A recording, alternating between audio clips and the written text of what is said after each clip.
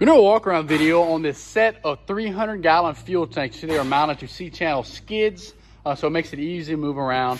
It has the brackets on the top. If you wanted to mount like an electric motor or something to pump your fuel, you can.